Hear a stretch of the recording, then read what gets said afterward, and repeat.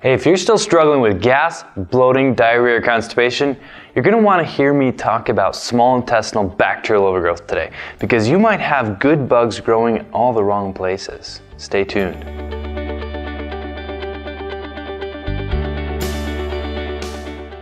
Hey, it's Jordan Reasoner, and welcome to this week's episode of SC Lifestyle TV, where each week we give you one simple, actionable step that you can use towards better digestion. And today we're talking about good bugs growing in the wrong places. I want to talk to you about SIBO, or Small Intestinal Bacterial Overgrowth. Now, if you have this, you know what it is, and if you've never heard of it, you probably think I'm a little crazy. But here's the deal. In your small intestine, you should have relatively few bacteria growing. Now, there are some, but not many.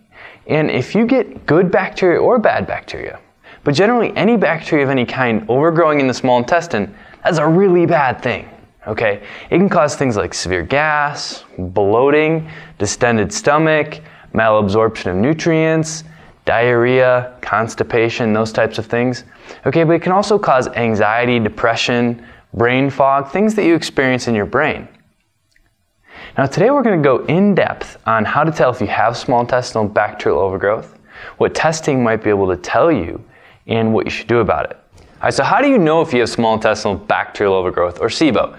I'm going to go over a couple of the signs and symptoms. Now you already heard me talk about gas, bloating, diarrhea, and constipation. Now those are the standard status quo symptoms and red flags for small intestinal bacterial overgrowth. But I want to add to that list right now. So we're going to add things like fructose malabsorption, vitamin and nutrient malabsorption. Okay, if you're somebody who eats a lot of fruit and vegetables and you can't tolerate it, it just makes you feel pretty disgusting, you get a lot of gas, diarrhea, constipation from those types of foods, you're a big candidate for small intestinal bacterial overgrowth.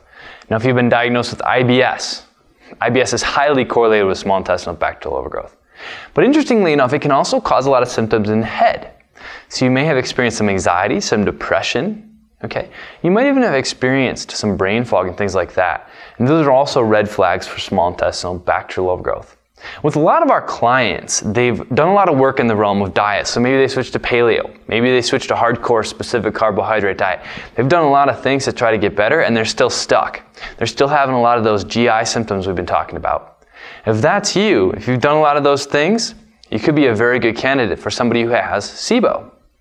So what I'm going to do next is talk to you a little about testing, because it's pretty complex and there's a lot of stuff that you need to know about how to test for small intestinal bacterial overgrowth. Alright, so when I first learned about testing for small intestinal bacterial overgrowth years ago, I thought maybe I had to have an MD just to understand what the heck we were trying to do here. But I'm going to try to keep it a little simple and talk to you about what we've been doing with our clients so you can get an understanding of how to test for SIBO so that you can do this and talk about this with your doctor. Now, the gold standard and what most practitioners use is called a breath test. Okay, now the idea behind the breath test is that there's two gases, hydrogen and methane, that get produced as a byproduct when bacteria eat in the small intestine. Okay, so the idea behind the breath test is that you can drink a specific type of sugar.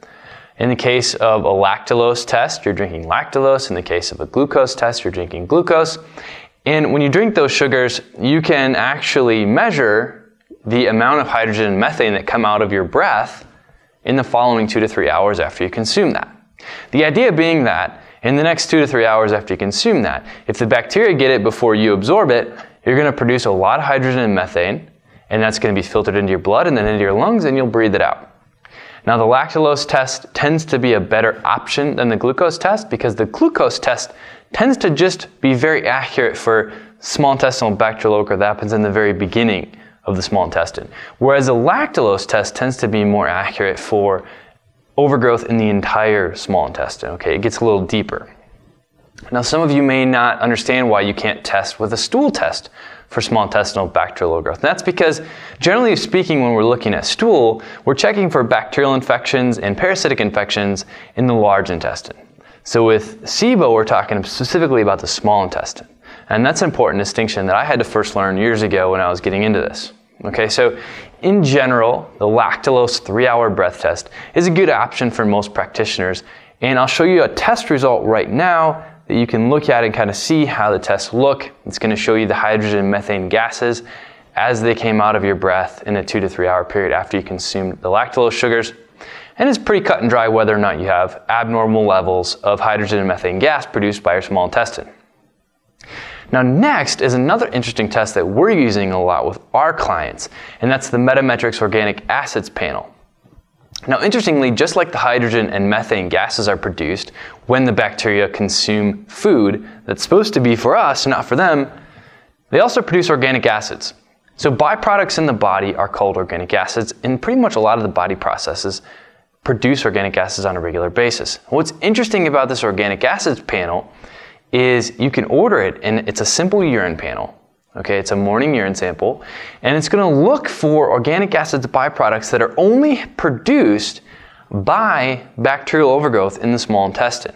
Okay, similar to the hydrogen and methane idea, except for you're going to be filtering out those organic acids and passing them in your morning urine. Now you can get the 0097 from Metametrix, and that's just going to be the panel that looks for gut dysbiosis or small intestinal bacterial overgrowth. Or you can get the 0091, which is the comprehensive panel. Okay? Now I'm going to put up a screenshot here of a sample 0097 organic acids profile so you can see it's pretty cut and dry. If you have some of these organic acids outside of normal levels, you generally speaking have small intestinal bacterial overgrowth. Okay, so you can take either of these tests, the lactulose breath test or the Metametrix 0097 organic acids profile, to your practitioner, or you can come work with us and we can do it with you to try to understand whether or not you actually test positive for this. Next, I want to talk a little bit about what you should do if you do have a positive test, because it really dictates how you're going to make some changes in your diet and lifestyle over the next 6 to 12 months. Now, the whole idea behind the specific carbohydrate diet is to eat monosaccharides or single sugars and starve out the bacteria in your gut, right? And generally speaking, if you have a positive test for small intestinal bacterial overgrowth, you need to make a change in your diet. So you're going to want to eliminate a lot of the sugars, definitely no table sugars, definitely no grains. You want to limit the fruit a little bit, limit the veggies if you can, and focus on trying to starve it out to some degree. But for the most part, it can take years to try to starve it out just on diet alone, if you can do it successfully. There's been some recent research that would suggest that small intestinal bacterial overgrowth can actually feed on protein. You can actually feed on the brush border enzymes that your body's naturally producing, all to stay alive. So generally speaking, just eliminating fruit or going on a super low carb diet may or may not actually do the job for you. Now, a lot of doctors out there, they'll throw a ton of antibiotics at you. It'll be like a gut bomb cocktail. There's different protocols that a lot of people use. And our dear friend, Dr. Siebecker of SIBOinfo.com, she's an expert in this area. We've interviewed her many times. And if you go to her site, you can actually see some of the antibiotic protocols that work well with SIBO.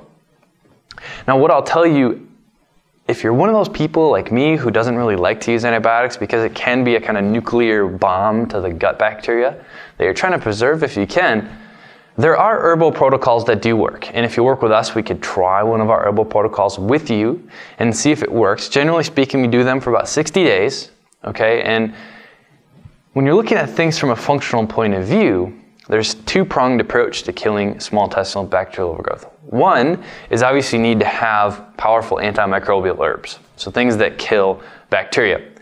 But the secret sauce behind a good herbal protocol is to use biofilm busters. So what's a biofilm? Well, a biofilm is a protective layer that bacteria create to keep themselves safe. Plaque on your teeth is an example of a biofilm that bacteria in your mouth create, interestingly. So if you can imagine some level of plaque that these bacteria create in your small intestine, you've got to go in and break that stuff up before you can even come in and kill it. So a good herbal protocol or a good natural approach to killing small intestinal bacterial overgrowth is going to be about 30 to 60 days, maybe even longer. It's going to come in with a biofilm buster, and it's going to break that stuff up, break that plaque up that's going on that they've built to protect themselves. And then it's going to come in with some good antimicrobials and do a lot of killing. And the most important part of this whole process is to wait about 30 days after any protocol, whether it's antibiotics or whether it is an herbal approach, and retest. Retest and see if you actually got rid of it. Now, that's the initial approach on how to get rid of it. And obviously we talked a little bit about diet tweaks.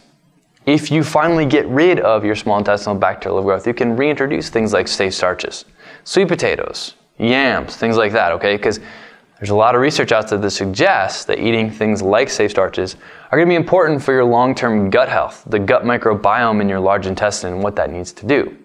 However, if you got SIBO, those things could actually put you on your knees with some severe GI discomfort. So the most important takeaway from this is 3 P's, okay?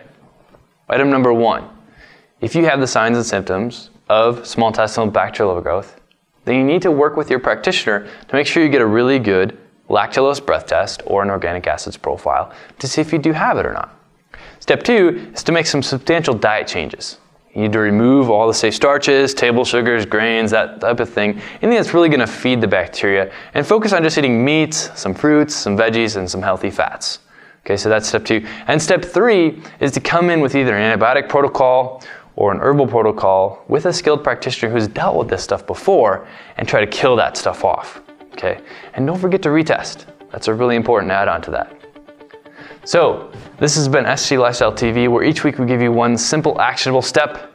And today, we talked about bacteria growing where it shouldn't be in your small intestine. We'll see you again soon. I almost forgot. Share the love. Share the love.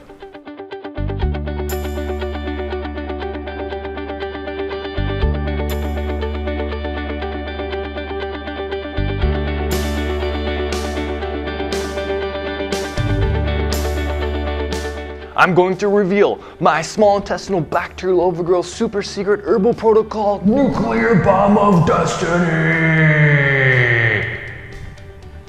How's that for marketing for you? Those of you that know my story intimately understand that me and SIBO, we've had some fights over the years, but I won. I didn't give up and I beat that little bugger. For years I thought I had fructose malabsorption, but it turns out I just had SIBO. And once I treated the SIBO, I can eat fructose again, yay! This is really important because it's in a lot of things that we eat. Bacteria in the small intestine are like when your mother-in-law comes over and she stays in the spare bedroom and she's just there for way too long and the house is really crowded and the kids are going crazy and you're just like, ah! If you don't have in-laws, maybe you can't relate to that.